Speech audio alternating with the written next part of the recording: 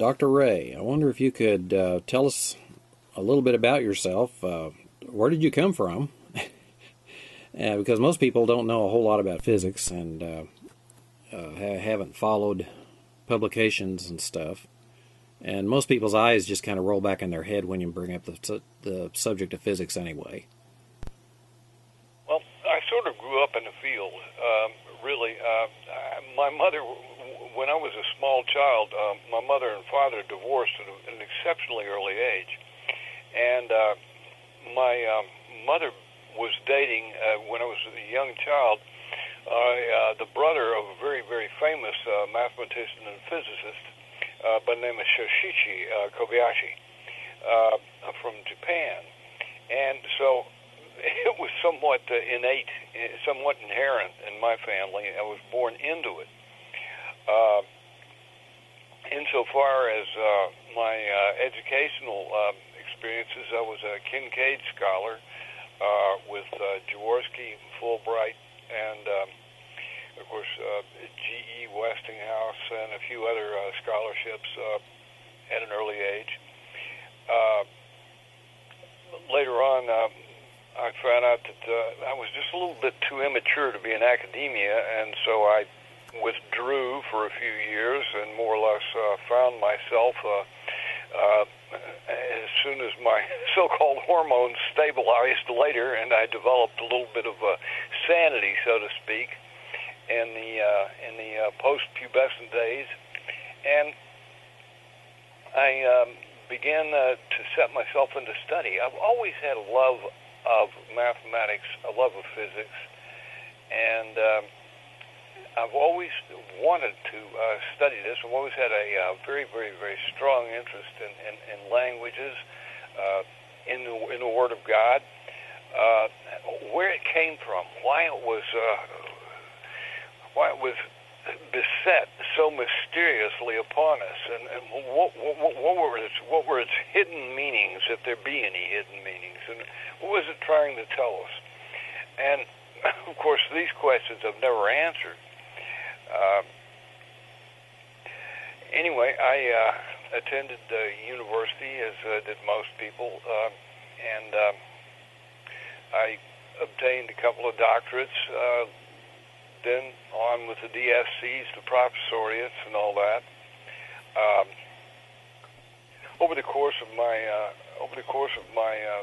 study, I found myself I was dyslexic, and so I tried to avoid any course with an intensive amount of reading. As a result, I ended up with so many equivalents of minors and so many equivalents of majors that the equivalents of deans of academic affairs came after me with a pension because of the paperwork I was causing them. And they were quite angry with me because I had affected, in my fear of reading from dyslexia, I had affected vast interests that took me into economics and an expertise, in political science as an expertise, in chemistry as an expertise, in electrical and structural and civil engineering as an expertise. These are areas in which I've worked and earned a living when during the summer months when academic profit is not available, so to speak. And along the way, I pick up the Russell Medal, the Quine Medal, the Wittgenstein Award, and the Einstein-Bergman Medal, and these were given me really by God, because I don't know how I came up with the ideas to do this type of work, and I cannot take proper credit. So, and I even have the Homer Award in poetry. And how I got that one, I have no idea, but the title of my poem was Questions. And it apparently was sufficiently moving to get me that award, and that one was completely unexpected.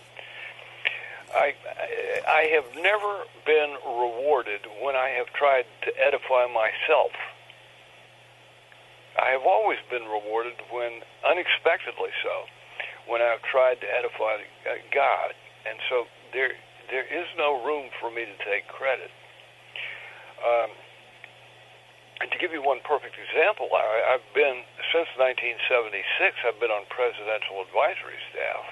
And this is a voluntary, it's more or less an appointment that's not White House staff and proper.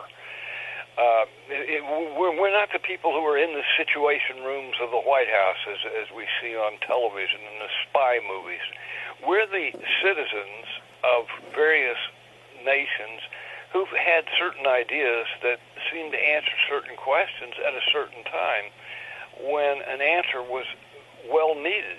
And so these individuals, if they provide consistently some answers, are given this I wouldn't call it a station, but a privilege. And it's nothing other than the privilege of any human being in the United States of America, and that is to submit something to a president as an idea, or to Congress as an idea. And of course, it may end up in the garbage, and probably shall. But nevertheless, it's a very moving moment, and it makes an individual take seriously his civic duty. He has once this is bestowed, it really moves one to respect his country. The reason why I say I cannot take credit for this, and let me go into the reason why, is because I went to school with the family of George Herbert Walker Bush, and I played in their yard as a young child, and all the way into my teen years. And so I knew the entire Bush family. I knew the Johnson family as well. For similar reasons, they attended our school. Their children did, rather, and which gives away my age. Knowing the ages of some of these presidents, I think you may know how old I really am. And so anyway, we were a very, very, very interesting group, because I was a poor kid in a rich neighborhood, an extremely rich school, which at that time required $30,000 of scholarship money in order to attend that school per quarter, really. And this was an incredible amount of money, considering that for $30,000, one could send a child to MIT, Princeton, Harvard, Yale for a 4-year period. Not just 1/4 a year, but a 4-year period, 16 times that. So this will give you an idea of the exclusiveness of this school, the amount of priority placed on education, the amount of torture to which we were subjected, and why I was actually dyslexic. That was a horrible fear for me. The reading of any kind were absolutely perilous experiences. And so having known the Bush family, I was not surprised when interim DCI, interim Director of Central Intelligence Agency, Director George Herbert Walker Bush, Senator George Herbert Walker Bush, nominated me for presidential advisory staff. Now, how could I take credit for that when I knew the family, and this was more or less a friendly gesture? And so my first task was to work on a few problems with a Soviet economist for President Gerald R. Ford, sadly, after the Watergate era. This was also about the time I began my really heavyweight work in physics with, and this again was God-given. This is something that was Dieu-donné, given by God, nothing I earned, because I began working with Evgeny Mikhailovich Lifshitz, one of the foremost physicists in history, and I mean that's the general consensus of the physical community. His father, Professor Lev Davidovich Landau, gave us supercooling, superconductivity, the liquid. the Fermi condensates liquid hydrogen, the Bose condensates liquid helium, and on. And so we have an incredible dynasty of people. And I found out these individuals were very, very, very, very approachable.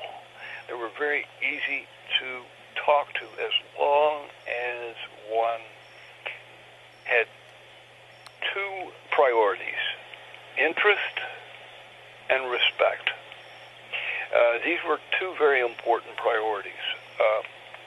And also, my father professors had been some of the top minds in history as well. This too was fortunate, because this too was orchestrated by God. Because let me explain something. To find one incredibly famous, historically famous mathematician at any university is, in and of itself, an act of God. Not an act of man, but an act of God. To go further, to find 7 at one university is something that I would have to call equally miraculous. And to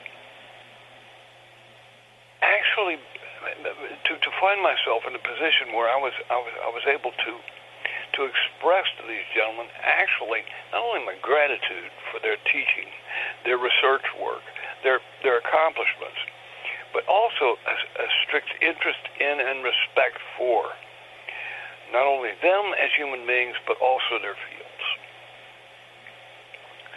of research work. And many of them had crossed over into multiple areas of research work, and I mean many, many, many areas. And I was taught we cannot specialize. If you like ring theory, then you had best know commutative algebra, and if you know commutative algebra, algebraic geometry, and if you know algebraic geometry, you better know differential geometry, differential topology, algebraic topology, and the rest of the mathematics it takes, and the rest of mathematics. And if you know a little bit about structural physics, you better know about nuclear physics, and blah, blah, blah. And so it grew, and it mushroomed, and I had the fortunate task of being at a university where these gentlemen were present, and I was absolutely flabbergasted. I kept asking myself, what happened? What happened? Because roughly 1975, I began work with Lifshitz, and here we began. Well, first of all, let me tell you something humorous. I'm known as a guy who sort of screwed up Nightline for a year at the ABC news program Nightline, owing to the fact that results predicted by some very interesting mathematics, work that followed my work with Lifshitz, actually was verified by the Hubble telescope and other exploratory high-energy astrophysical probes. And for 1 year, every night we were seeing new pictures of stars and stellar formations. This was, of course, my work on alternate cosmologies, followed in 1977 when I had given a reasonable argument in a response to a paper written by Steven Weinberg that the speed of light must vary if his electroweak arguments are to hold. And an article he actually published in the renowned Bulletin of the Atomic Scientist.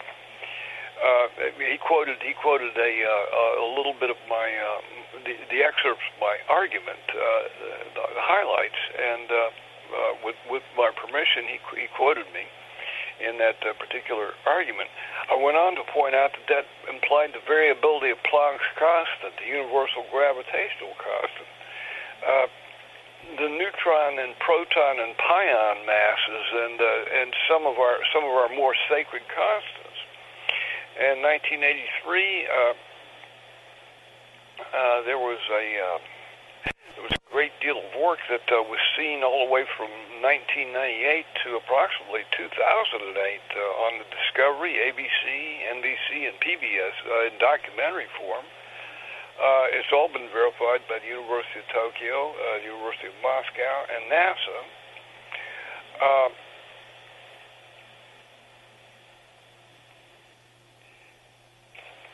And then, in a weird turn of events, I got into medicine as well and developed a field known as neurophysics.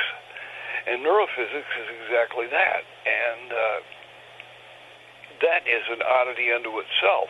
I'd always had an interest in biomathematics, but unfortunately neurophysics was something into which I had never before delved. And when I did, I found out something very unusual, that we have neither a left nor right hemisphere, that these two guys are interchanging roles constantly with a particular resonant frequency, particular or peculiar to each human being.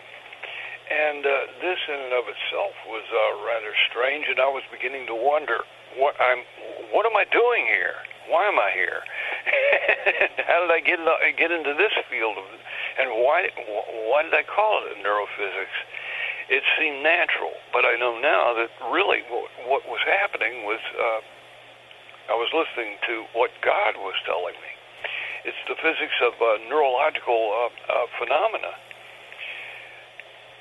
Later on, and this is probably my most bizarre, I'm recorded, this is on record, I'm one of the guys, many people have heard of the buckyball, the carbon-60, the geodetic carbon molecule, C60. And I'm one of the guys who found that baby and who helped find that baby. And I don't know how many people were in on the finding of that guy, but unfortunately I got sucked in, and the only reason I got sucked in is because I didn't know how to say no. And that was approximately 1989, if I'm not mistaken. So anyway, here I am working in algebraic geometry, mathematical logic, set theory, relativistic quark nuclear physics, and buckyballs. And I'm going, wait a minute, this does not make sense. And by this time, I had chaired divisions of academies of sciences, and I'm going, wait a minute, what lunatic put me in charge of a division of a, do these, after I was overcome by flattery, I returned to my senses, and I said, whoa. I signed on the dotted line that yes, I would, and I don't know one thing about chairing a department, let alone an entire division of academy. You've got to be kidding me. This cannot be happening. And I said yes. And you talk about something that shall beget prayer. When a person does not know what he is to do next, especially when it involves human lives, trust me, that person shall be praying to God several times a second, a microsecond, a picosecond. I'll go you one further. If one could pray continuously, that would be done. Unfortunately, humans are finite. So by this time I had chaired not only in the U.S., but in nearly every other country, and I'm going, what in the world is wrong with these people? I have no qualifications to chair. I could see only my irresponsibility, my frivolity, how many times I had been disrespectful as a child or acted foolishly while in upper school or lower school as a youngster. I could not see myself as others saw me. And perhaps that is an appropriate way for us to behave. I don't know. I do know this much, that it brought me to a point in my life where after so many scientific accolades, I wanted to go back in all seriousness and say, wait a minute, there's a point in my youth where I had a great deal of respect for and love of God, I need to go back to that point. How can I get there, and what has all this meant? Because if it has brought me only this far for one reason, and that's recognition, then it is worth nothing. So I began looking for meaning in mathematics, in physics. What was God trying to tell me?